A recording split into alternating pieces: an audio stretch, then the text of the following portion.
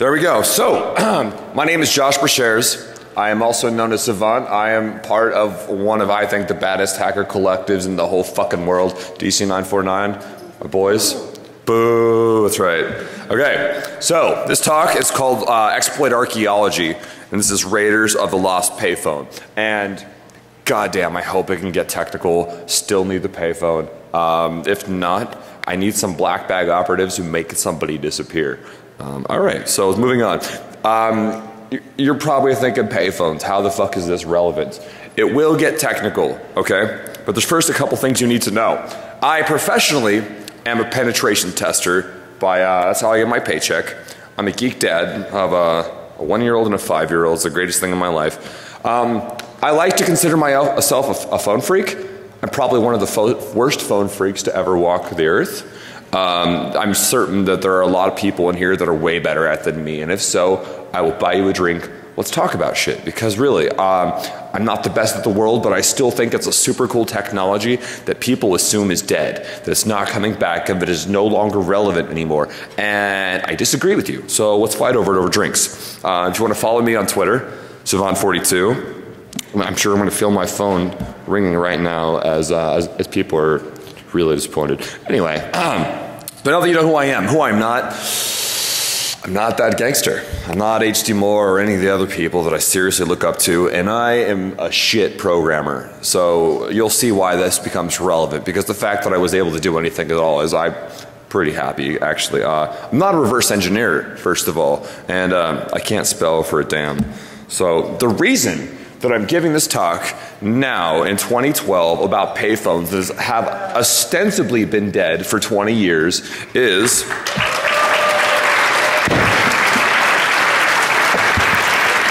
somebody tell 303 to cancel the body bag. Okay. Thank you. So the reason we're doing this talk is that a couple buddies of mine, one of them is here, was going to be a former buddy of mine. I'm just kidding, Rick.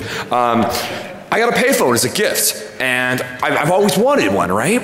Except I didn't have anything else for it. It's fucking 25 years old. So basically, it was ostensibly an anvil. It was a 50-pound paperweight, and my whole goal in life was to get this piece of shit working again. But not only that, is I wanted to see how can I make this relevant to what I do professionally as a penetration tester. And I know you're thinking nothing. But that's not true, and we'll get there. In this case, I truly believe that this is about the methodology. It's basically what I'm saying is, if you take a complex enough problem that seems to be insurmountable, you know, just break it down into small pieces. If I can do it, I have no doubt that every one of you can do it. So hopefully you take at least that much away. The other thing you're gonna have to take away is that voice over IP over the DEF CON network is probably one of the stupidest decisions you can make if you want your demos to work. Moving on. And like I said, this is more about the journey and not the destination. And basically, to see if I could do it. You might notice a theme in Exploit Archaeology. No Shia LaBeouf though, we don't talk about that.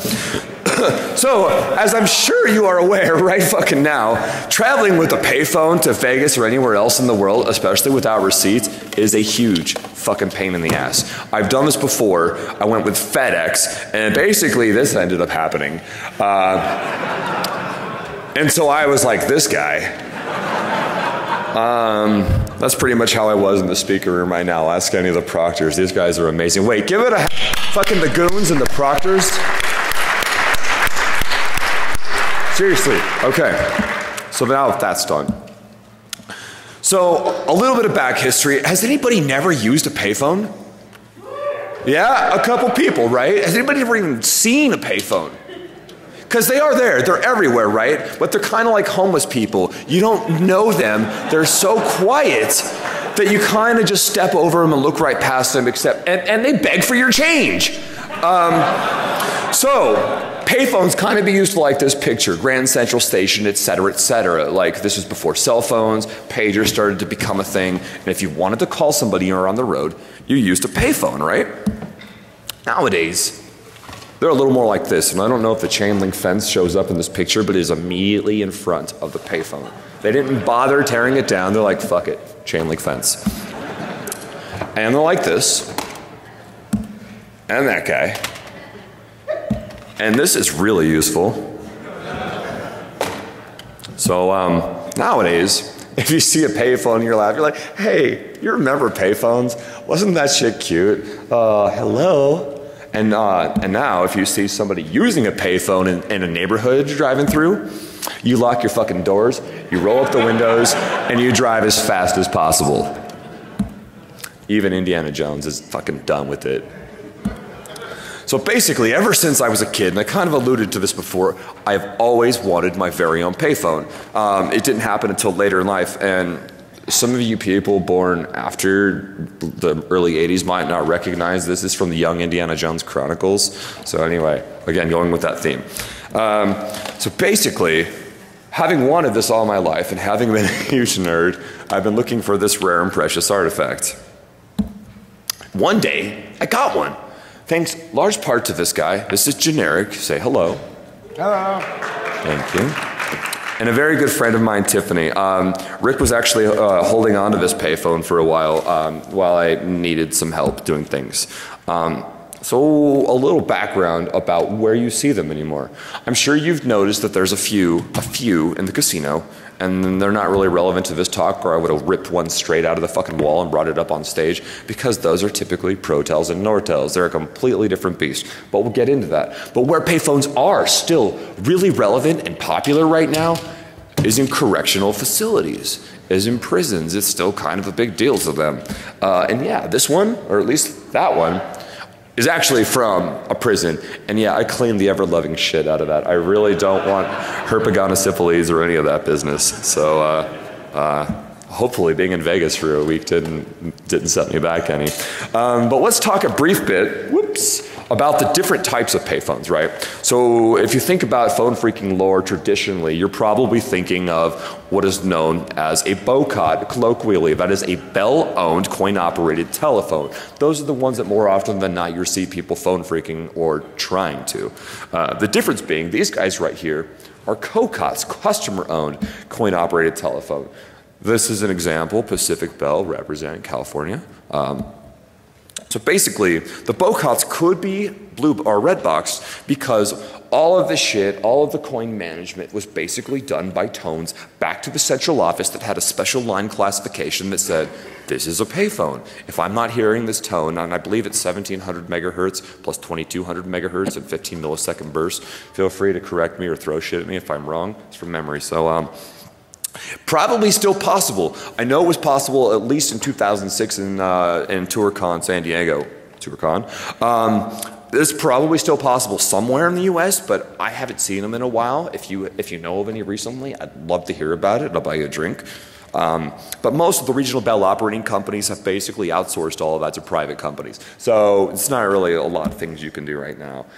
COCOT payphones like this one cannot be red boxed, and the reason is they don't rely on the central office to handle all the call management shit. They basically have computers inside, albeit computers from the early 80s, but computers nonetheless, because they do not use ACTS, and I'm too tired to remember what ACTS stands for, but that's red box tones.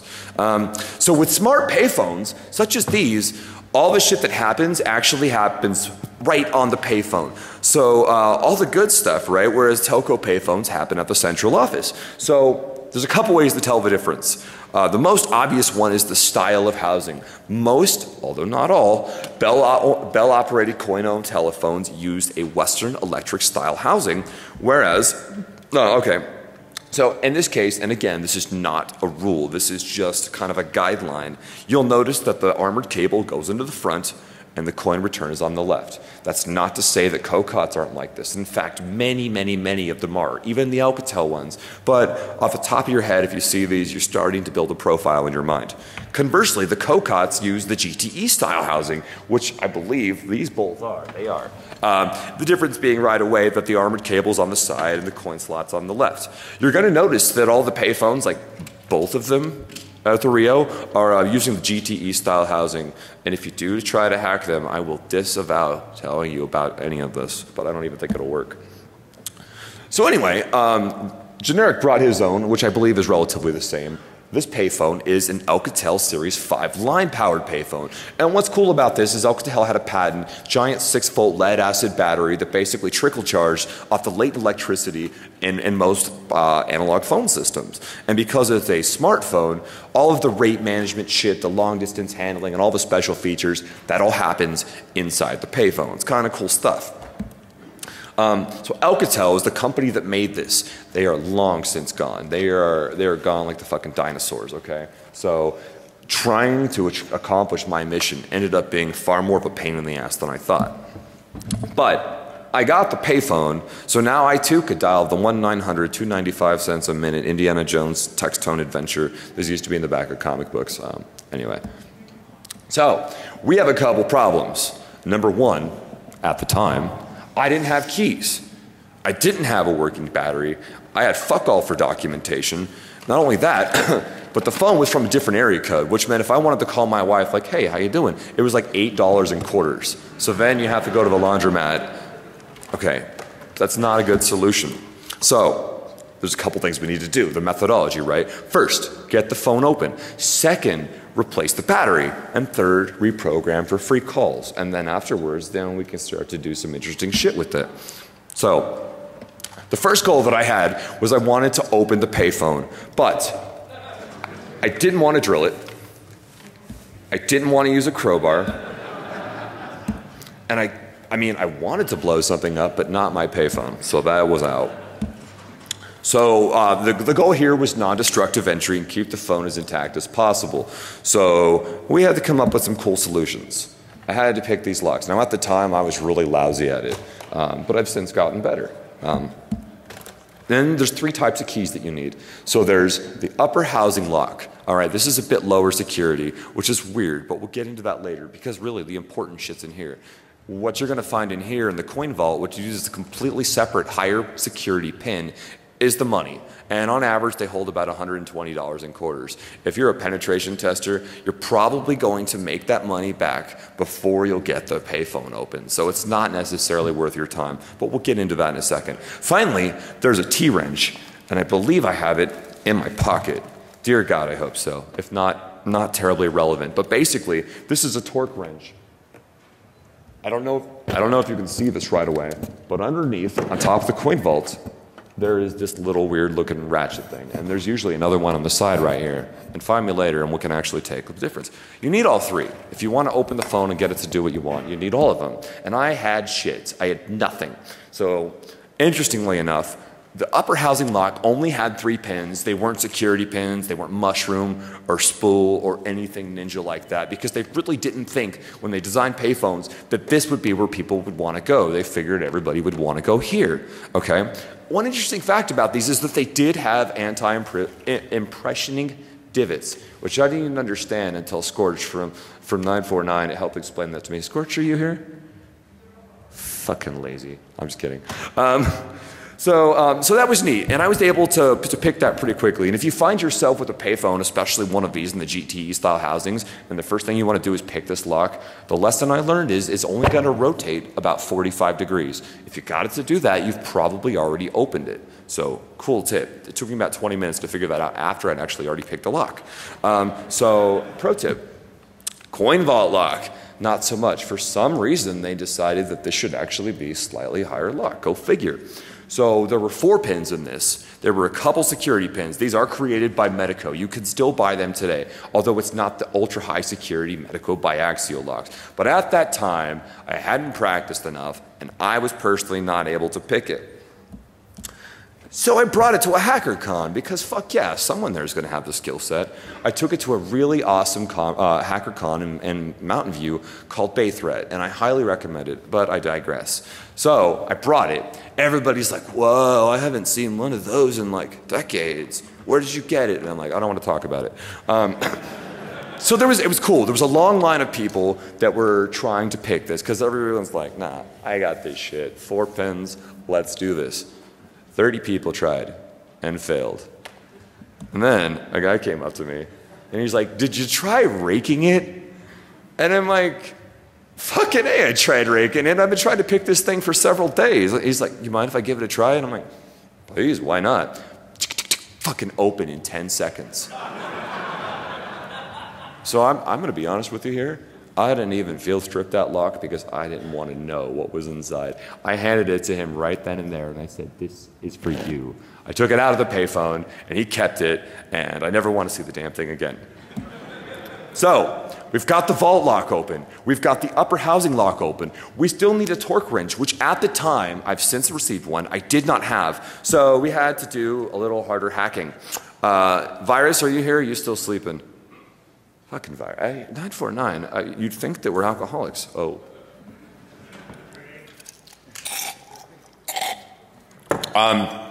So we took one of the old DEF CON badges, and we're actually able to kind of hack something together with a badge clip, a nice wrench, and some faith. And what we came up with was a little bit something like this. You get the general idea. It looks a bit like a legitimate payphone torque wrench, but it worked. Now we got the damn thing open. Yes! Okay, step 2. Dead battery. So because these are line powered and all the computer shit on the inside needs enough juice to sort of make the calls once you take the phone off the hook, you need to have a battery that actually retains a charge. And these are a lot harder to get, or at least I thought at the time. So I went to payphone.com, which did have the battery for a great price. $5. Oh, and it's only $35 to ship it. Or more if you want it expedited. So I paid it. What are you gonna do? And yeah, I was a mad bro. Okay, so now that the phone is sort of alive, we can get a dial tone theoretically. We can move on from that to the next step, okay? So the problem we're still dealing with is the payphone is from, I don't know, some Nigerian or some such PSTN extension. So actually using it was kind of out of the question at this point. So basically, we needed a means to reprogram it. So we got to zero out the rates table, which is basically determines how much money they're going to charge per call. Then I wanted to find some vulnerabilities in the software, which would have been awesome, except we'll get into that later. And somehow maybe turn a profit. Step 4. So the first hack I was able to do before I was able to actually get any sort of software was, by law, all telephones that actually have a dial tone are required to make 911 a free call. So with an analog telephone adapter and a little asterisk Linux PBX magic, you dial 911 on my phone and it gives you a secondary dial tone. Sweet, right? Cool. It's funny, people come over to my house and like, "Oh, no way, a payphone, it's dial tone, how do I call?" And I'm like, "Dial 911. And they're like, "Fuck you, buddy." And I'm like, "No, seriously, dial 911, it's from my house. If the cops show up, I'll fucking deal with it." So they did, and they're like, "Oh, okay." So that was cool, and it worked, but it was super sloppy, and it was not really what I wanted. I wanted a working payphone that worked for free. So the documentation was basically non-existent, and for several months I put in the phrase Alcatel in eBay with a hope and a pray, and eventually I started to get some hits. And it was cool to some extent. It didn't talk about how to actually install the payphone. It was part 2 of a 3-part manual. So kind of helpful. In the long run, not so much. Okay, so maybe I could contact Alcatel, right? Maybe some of the engineers are around. Nope. Long gone. So I went to eBay and paid way too much money for a photocopy from a guy, and I'm probably the only one who's ever bought one, but you know what, the very next week he had another one listed because they're fucking photocopies. So if anybody wants a copy, contact me after the talk for free. So basically, I had part 2 of the 3-part manual, and it's ostensibly like looking at the Rosetta Stone, because only having one piece of it didn't mean a whole hell of a lot to me. But it was something, right? Okay, we're getting there. And this is Hackajar. I'm sure he's not here because we're hackers and we sleep in, and 11's early for us. Okay, so it was useful, but only to some extent, because I didn't actually have the software to reprogram it. So I found out from the manual that there are actually 3 ways to reprogram Alcatel payphones. 1, software, which I don't have because it's fucking old and they're gone. 2, local telemetry. We'll get into that in a second. And 3, remote telemetry. So software's gangster. If you manage to find a copy of, though, this is not freeware software, you have to then have a serial number from a company that has been dead in the ground for 20 years.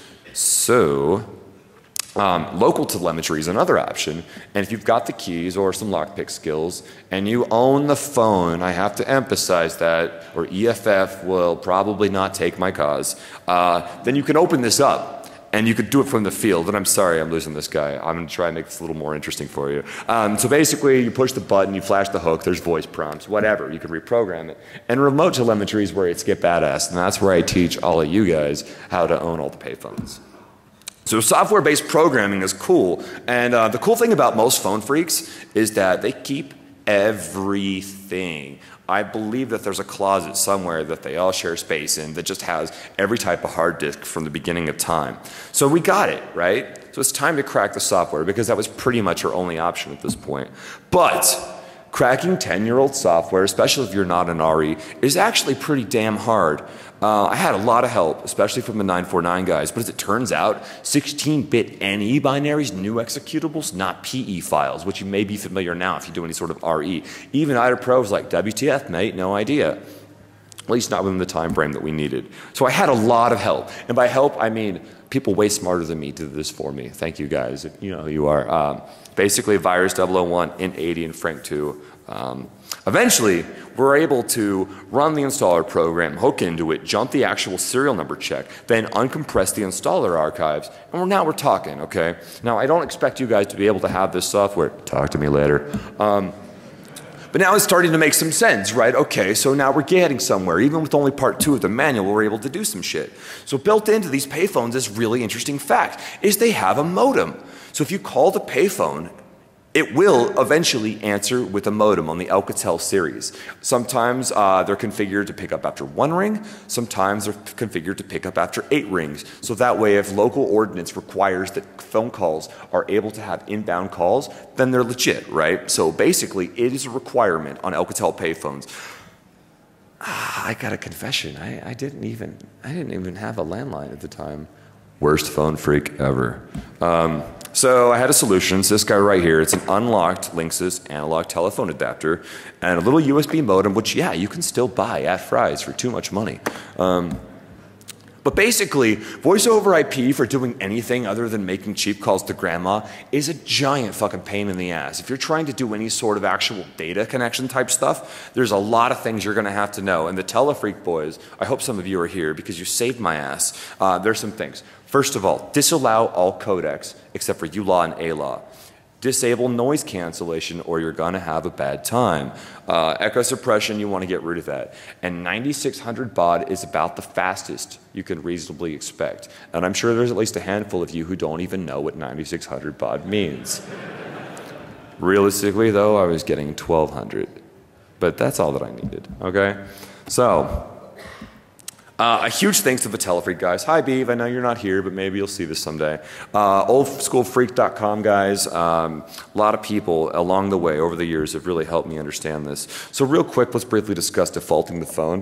When you open it up in the upper right-hand corner, there's going to be a button. If you can push the button, you can default it to all the known values. If this is your payphone that you own, it's a reasonably acceptable option, okay, if you just want to work with from known values, which I had to because I knew nothing else about it because it came from a prison. So that's called local telemetry. Push the button, flash the hook, enter the code, and it'll actually speak to you in text-to-speech. Kind of cool. Sorry, boss. Is that a little better? Is that a little better? No, is that worse? Okay. Good what? Oh. I just wanted to show some skin. Okay, no. If you got it, we're good, right? So basically, local telemetry is the way to go if you know what the options are once you're in there, and if you have physical access to it. Not that I would ever condone hooking into a payphone that you don't actually own, but it's kind of shady to be opening up payphones in a casino or an airport or someplace. They might get a little dodgy about that. So this is kind of dubious, and you don't really want to do that. But okay, for the purpose of this example, in order to reverse engineer the protocol, I did at that point actually need the software. So we were able to get it. And what's cool is, oftentimes telephone sysadmins, like many other sysadmins, no disrespect to the sysadmins here, tend to be lazy. And everything in this entire world is on default for the most part. So Alcatel's, the default phone ID, think of that as the username, is 4 nines. cool, okay. The actual password is typically 8 nines. And then there's a secondary password if you want to do remote telemetry, which again, we'll talk about later. It's 8 eighths. So this is all in the CD. Once you're able to connect, the rest is actually pretty damn easy. But I don't think you guys are here this morning to hear me talk about how to use 15-year-old software. It's kind of irrelevant. So what I needed to do at this point was some hacks, right? So the Alcatel engineers, as it turns around, were actually not complete idiots. There were a lot of really cool anti-fraud mechanisms. Secondary dial tone detection, where if you call an 800 number and you wait for them to hang up, the polarity of the line doesn't reverse. So what happens is you get dropped into an actual secondary dial tone without ever having to put any coins in there. That was a really popular trick for a while. So they figured that out and they stopped that. And then they decided, what the fuck, red box detection. Even though you can't red box these phones, if you try, it's going to send an alarm to the central office. And if they were feeling not lazy, then maybe they'd send a guy over there, probably not. But what is relevant is that there actually are chassis alarms. There's little contact closures inside the phone. So if you open it, it's going to send an alarm. So if there's some like grizzled old guy somewhere in a cave that's actually still running these things, and I assume that there probably is somewhere, he's going to get an alarm, and if he feels like it, he's probably going to check it out. And there is a modicum of brute force protection for the credentials, right? So how do we do this? We need a harness to fuzz the phone. And in order to do that, in order to analyze the protocol, right? So I'm like, all right, well, I've got a SIP adapter. Every tool EtherCap can enable has the ability, even Wireshark has the ability to capture SIP packets, merge them together, and you have call audio. Cool. I'm sure I could turn the call audio into ones and zeros, right? So it turns out frequency shift key demodulation is actually pretty fucking hard. At least for mere mortals like me. If you can do that, I'd love to hear about it. Obviously, the law enforcement guys were able to do it back in the 90s because a lot of people went down over this stuff. But I digress. Anyway, I couldn't pull that off. So I decided I needed another way, and I was still going to have to black box reverse engineer the protocol. So somehow, if I was able to analyze the actual protocol itself, then I could do it myself. But how the fuck do you hook a USB modem? I mean, like, you might have been able to do it monitoring the PCI drivers, but this is a little bit different. So my employer at the time, AppSec Consulting, were awesome. They bought me a tool that I needed called Advanced Serial Port Monitor Pro. And basically, it treats USB modems like actual serial devices and lets you hook into them with spy mode, or even like, think of it like Burp Intruder for RS-232 or other serial port based ideas. It's very cool. So in pass-through proxy mode, it's called spy mode. You can see some cool shit. So now we know a couple values, right? We know the default password, we know the telemetry password based on the manuals. So using the actual software that I got, I was able to perform a known set of functions and then compare the hexadecimal output of that to what it was correlating to with PNM, which for me was actually kind of sweet. But anyway, I was able to figure out how some of it worked. A lot of it's still black magic, even to me to this day. But the fact of the matter is, I know the important shit, at least for now, which is authentication. Don't expect to be doing any sort of crazy cool buffer overflows and injecting your own shell code, because these things, I think they have like 64K, which might be big enough for an interpreter, but what are you going to run it on? It's not an operating system. So typically speaking, if you're hacking these in the field, I'm going to change for a sec. This little guy right here under the hook flash, that's usually where the phone number is. And usually, though that doesn't work, that's for the guy that services these to understand what the phone code is. And it's often the last 4 digits of the phone number. And the passwords, again, are almost never changed from the default, if they even bother to change the username. So basically, here's PNM Plus running in the background, and you can see behind that is Advanced Serial Port Monitor Pro. All of the yellow is shit that we're sending, all of the red is the hardware, and all of the white stuff is actually what the phone is sending back. And you can see that I got awesome speeds at 1200 bits per second, 1200 baud. Okay, you can probably yell characters faster than that now. So I was going to do a demo, but given our shortage on time, basically the demo was me dialing into this shit and you seeing what the protocol looked like. So I'm just going to spare you some time, and basically this is kind of what it looks like. So the ATDT is the haste command dial string. In this case, I had it set up for 7 ones, and then beyond that, it sends a start and then a quick user ID. In this case, it's 09090909, which also for some reason correlates to hexadecimal tab, and then an end transmission. And the phone goes bangerang, acknowledgement, you're there, what do you want to do now? And then you say, well, actually, I'd kind of like to send you my password since that's what usually comes after usernames. Kind of crazy, I know. So it sends this other code, 029003. We don't really care necessarily exactly why they implemented it at this point. What we care about is this next block of code, and I'm sorry, I'm sure it's too hard to read. The important line is at the very end of that is what it looks like when you actually send a valid password. There's a header, it's cancel, null, start 8 times. It doesn't really matter necessarily. If they're using it for some proprietary means, we don't care. Then after that, there's a timestamp. There's the minute, I wish I had a laser pointer. There's minute, hour, an acknowledgement checksum, then day, month, year, another checksum.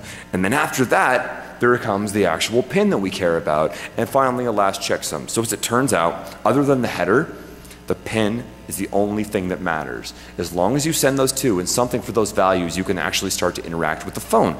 So it's not a direct hexadecimal to ASCII translation, which kind of threw me for a loop. This phone uses the extended hex table, and it's using some sort of XOR that I'm way too tired to deal with right now. But what matters is basically I changed one character, I flipped one bit at the end, and what I found out was that the hexadecimal representation stayed the same. So it's a simple XOR. It's not any sort of like rotation or crazy crypto bullshit that I don't understand, thank God. So when you do it correctly, it sends an acknowledgement or hex 06, but when you fail, it sends a hex 15. Okay, true or false, starting to sound like SQL injection. This is shit that I can relate to. Okay, cool. The problem is, after 3 invalid login attempts, it kicks your ass off. So brute forcing is kind of difficult if you have to keep dealing with this over and over again. Problem. Alcatel decided that the 3 attempts would be handled all in software, and they never thought that anybody would ever be able to look at the actual authentication handshaking protocol. So if we were able to write our own code, we were going to keep trying until we get the actual right pin code. Yes!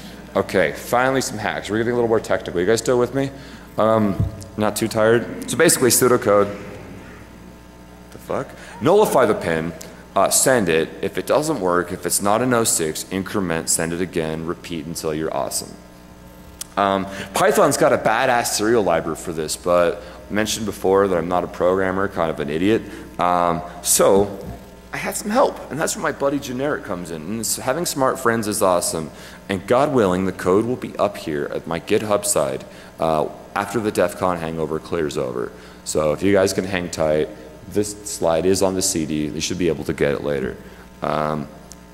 Generic, you want to jump in and talk about the code real fast, or at least how it would work if, you know, it wasn't Vegas and we were trying way too hard to get this done on time? No, you want to skip it? Yeah. All right. Case in point, check out the GitHub site. Shit will work. It's a very basic Python library that allows you to log into these things, assuming you can find one. And because this library is pretty simple, it doesn't care about Windows, it doesn't care about Linux. What it cares about is COM ports. Okay, so cool stuff. We have the user ID. Check. We have the PIN. Okay, let's talk about profits. So here's where remote telemetry comes in. And this is why you guys should care, even without the software, even without any of it, the manuals, etc. It's cool. So you'll know that this is a P&M specific type of payphone. If you get the number, you call it, and a modem picks up. And the first thing that's going to happen is it's going to scream at you in modem sound for about 30 seconds. The key here is after that, after exactly 30 seconds, the handshake stops.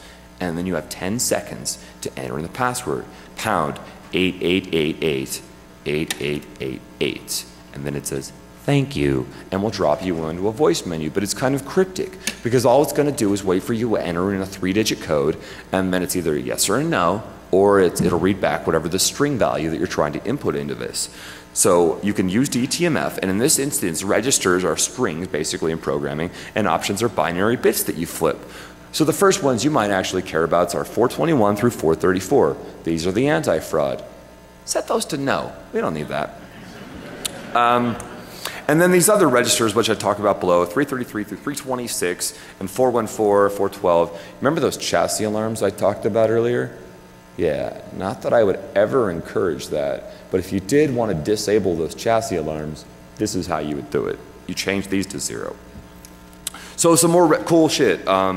Phone Phone number, you can change what the phone thinks the phone number is, although that doesn't really make a whole hell of a lot of a difference unless you're trying to actually make money running and managing payphones. The phone ID number, which we talked about earlier, that's the 4-digit code. In this case, is 9999 by default. That's important. The actual password, once you've logged in, and you don't need the actual P&M Plus password at this point, you need the bypass code, which is slightly different. Real quick, I forgot to put the slide in. We talked about how to brute force the actual user ID and password. Getting the telemetry password is a little bit different, but with some asterisk dial plan magic, you can actually brute force this PIN eventually. But if you think about it, that's 2 attempts a minute because you have to wait for the modem to stop screaming. You have to use the voice modem, tell it not to respond to the modem, and then with asterisk, you've got to then start brute forcing. If you do it fast enough, you could probably do it in a couple weeks. So that's the telemetry password day to day. You can change that. You can disable the battery remotely. Why? But essentially what happens is you turn off the battery, phone no worky. I'm not sure that there's like an Ocean's 11 style use case for that, but it's interesting, right? And then there's the service desk number. So service desk is badass. It's kind of like sudo or operator mode for the payphone, right? Anytime you've sworn, kicked and screamed because some asshole put gum in the coin return and you can't get your money back, usually you call them. It's like 611 or whatever. You can divert this. You can overwrite it. You can send it to your cell phone. So if you automate this and you own every payphone in the Sarasota, Florida area or wherever, and they're all running Alcatel, so I hear, you can do some cool shit. You can give yourself free calls by applying credits without actually having to manipulate the rate tables. You can issue refunds.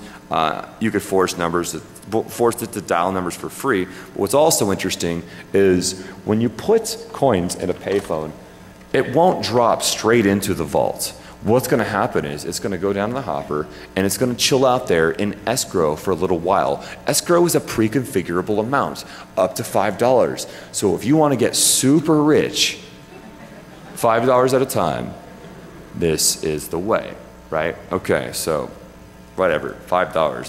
That's less than a fucking McDonald's meal. But anyway, so that's the idea. You know, you put the coins in the hopper, you can call your cell phone, press a DTMF button on your phone, and you get $5.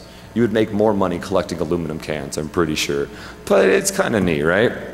And that demo's not going to work because it's DEF CON, it's VoIP, and that shit crashed and burned. But I will try to do some other cool shit using a soft phone, and I promise you it does work on the phone, so bear with me. Okay, so cool, we've owned the phone, right? We've zeroed out the rate tables, we've got the software, we wrote some sweet tools to harness it. Well, fucking now what, right? Okay, well, if you're feeling like getting retro, there's Project MF. Fiber optic, you in here, buddy? Yeah, he's probably sleeping enough too. Anyway, fiber optic is here. If you track him down, shake his hand. The dude's legendary in the 90s and still to this day. Very cool. He, at Hope 5, I believe it was, released a mod for Asterisk, the open source voice PBX, to actually fucking shovel in Blue Box capabilities back into an Asterisk voice PBX. So if you want to be old school, you can Blue Box your own payphone, even though that was never something that you could do with this. That was operator side, but that's out of scope for this. So yeah, projectmf.org. It's still there, so check it out. And then there's redboxing. And this is more code that we couldn't fucking figure out because we were at the Spider Labs party a little too late last night to get it to work. But basically, Asterisk has a concept of an EAGI. It's a scriptable language. You can use any sort of programming language to programmatically interact with Asterisk and the various dial plan functions. Bash, Python, Ruby, whatever the hell you like to program in. And you can actually use it to interact with call audio. So this code will be up again after the hangover clears on the same website. But basically the idea is it records the audio using AGI. My 949 buddies know a couple things about SOCs. I don't know if you heard about that whole shattering Google reCAPTCHA thing over and over and over and over and over again. There's some SOCs magic involved in that. So basically the idea is you record the wave. Here, good thing I have this guy. You guys remember these? A lot of people won't. And since I mentioned blue boxes.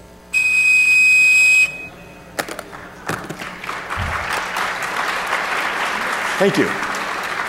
So the basic idea is you record the audio, you send it to the script says, okay, low band pass filter, there is or is not the presence of this frequency, and if it's above a certain threshold, bangerang, you put in some money. And if it's beneath that, no, fuck you, try again. So if the coin value is greater than or equal to 25 cents, you pre-program that. Awesome, you can now red box through asterisk, so this code will be there soon.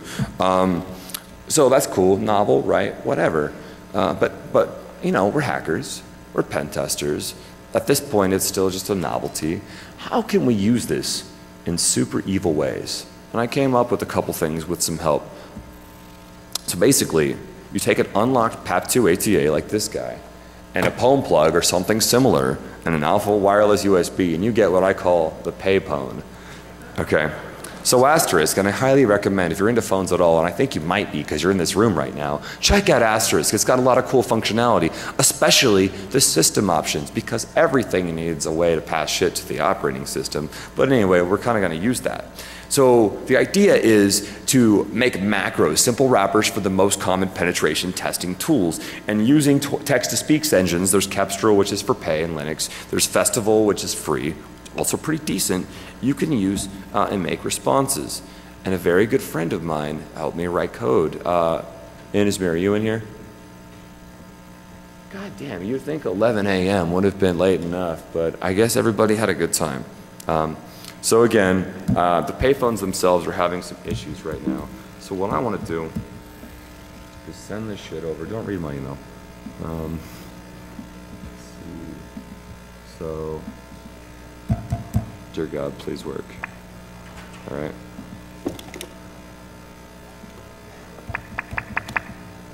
Please.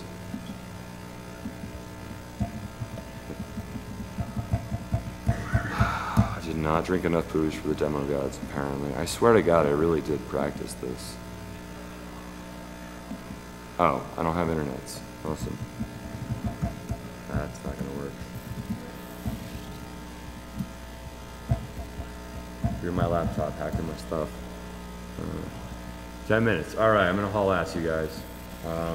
You can find me after this, and I will show you Nmap by phone.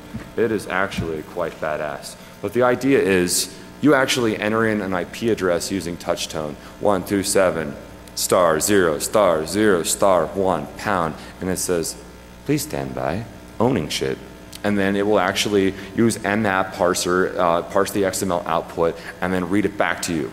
Okay, cool, I can run fucking Nmap from a phone. That's baller by itself. So that's Inasmir's code, and it's really sweet. But the idea is you can really apply this logic to anything right now. It's limited by your own imagination and skill. So what's really cool is PwnPlug actually has built-in support for a slimmed-down version of Asterisk. It's not made specifically for the PwnPlug, but it uses the same ARM prepackaged shit that exists on other things like OpenWRT, DDWRT, etc. So using an alpha to hook into a wireless network, initiate DETMF scans, you could hypothetically roll a payphone up on a dolly to someplace like, I don't know, a casino, something like that. Not that I'm recommending that. And you can actually use the touchtones to initiate scans and stuff. So that rig might look a little bit something like this. Duct tape it behind the actual payphone and then roll that fucker in there. If you walk around after this talk, I hope you'll start looking for them, because basically now they're just empty wooden shells, which is cool. And basically, yeah, there are a lot easier ways to do this. I get it, but what the hell? This is fun, right? And be honest with me, if you saw a payphone, would you really expect it to be owning your network? Okay, so call interception. Dear God, please work. I swear to God, it worked in the demo in the other room, right? I think that's always the way. All right, you guys, this is what's gonna happen right now. And if any of you fuckers DDoS my demo right now, because I'm gonna go off the fucking radar here, the reservoir, and I'm gonna try and do this over wireless, okay? So first, before the knot kills me, I'm gonna disconnect to the private speaker network. And anybody got a rogue access point they can turn on for me? Yeah, like you can steal my shit, just make sure it goes to the internet. That's all I'm asking for. There's SIP credentials, and if you've never looked at SIP, it's basically HTTP. Seriously, check it out sometimes. What up? I'm tempting the demo gods as it is right now. I really do appreciate the option to tether, but that shit ain't gonna happen. Come on. Whoever's running the Rogue AP, could you just turn the power up just a little bit? You're not routing, that was the only thing I asked for. Corey Addison, can I use your iPad? Why don't you come? It's your iPad? Oh, I don't remember that password, dude. It's been a while. I appreciate that. That's Corey and Monica, by the way. They're awesome. Game over, you lose. That sounds legit. All right. I know that feeling right now. Let me try the knock one more time. Basically, the idea is this. Now that you own the payphone, and if you're clever enough to be able to get an analog telephone adapter into the payphone, now you can start to do some really cool shit. Call interception. So basically phone tapping. It's a cool idea if you can get it to work. I swear to God it works in the speaker room. Let's try this one more time. Okay, 411. Thinks it's working. I'm gonna call my cell phone. You can call me on this, but come on, do it at a reasonable hour. Right, really? Already? Fuck you, I'm not answering an unknown number. I don't care which one of you it is.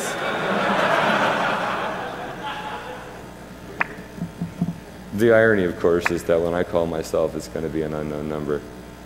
Let's try it one more time. Pro tip, if you're gonna do stuff messing around with asterisk and various voice over IP protocols, I highly recommend IAX2 over SIP. It's much lighter, it plays much nicer with NAT, and there's only one port you have to actually open as opposed to 10. So yeah, I'm almost done, thanks boss. One last time, if not, find me afterwards and I'll make it work for you. Okay, so the idea is roll the payphone into the casino, wait for people magic. I wish. In summary, so using this information, we can actually use remote telemetry to own a local payphone. Did I miss that slide? That's kind of important. Okay, real fast. So the idea is you can call any Alcatel payphone in the world. You wait for the modem to stop screaming at you. You put her in the code, and it doesn't matter where you are. If you have a dial-up phone, you have a cell phone, you have a way to do this. You have the registry and the manual I pay too much goddamn money for. I'll send it to you later. Then you can actually theoretically own any of these payphones. And so what's the use case for this, right? Okay, so number one, we learned methodology about how to reverse black box shit. If I can do it, so can you, and that should be a takeaway from that. Number two, we learned that these things are still really possible and popular in prisons. So that's kind of cool, right? If you're a shot caller in prison, number one, being able to make free phone calls is worth at least a couple cartons of cigarettes as long as you don't think about how they actually got into the prison one at a time, okay? The other thing is, if you're running a gang inside prison, you know, you got the race wars or whatever else, the ability to intercept the calls and divert the calls of your enemies in prison is actually a pretty interesting use case. I made this relevant! It took me a while to figure that out, but seriously, okay? But the other thing to take away from this is that even though payphones are 20 years old and they're sort of moded technology, there's a lot of old shit out there. As a pen tester, I still see IBM X400s, ZOSs. SCADA is the new hotness right now, so if you want to do that shit, there you go. And with the payphone and the asterisk system command dial-through possibility, you can basically do whatever you want with these things, okay? And you know, not to get a little sentimental and cheesy, but I don't want these things to go away because they were so important, especially if you're like me and you like The Wire, because they use payphones all the time in that, and I wanted to be that guy. So here's some more information. Hack Canada did a zine a really long time ago that talked about these in brief. The Alcatel docs, payphones.50megs.com actually has some pretty cool documentation. You can get the Nmap script from Inasmir Ben Jackson off of his site. This is again on the CD. The GitHub site will have the code, and if you really want to, you can give those thieving bastards at payphone.com some money, or you can just go to Fry's and hack together a 6-volt lead acid battery. Okay? Questions? I think we're running pretty low on time. All right, well, if you think of something later and you want to buy me a drink, that works. So a bunch of people I want to thank. DEF CON, thank you. Tiffany Generic here, who gave me the damn payphone. Doc Who for the fucking awesome title image. My boys at DC949. Inasmir, Black Ratchet, rest in peace. The Beeve, who couldn't make it. Strom Carlson, rest in peace. The BinRev.com boys, I love you guys. Old School Freak, and most importantly you. Thank you so much for your time.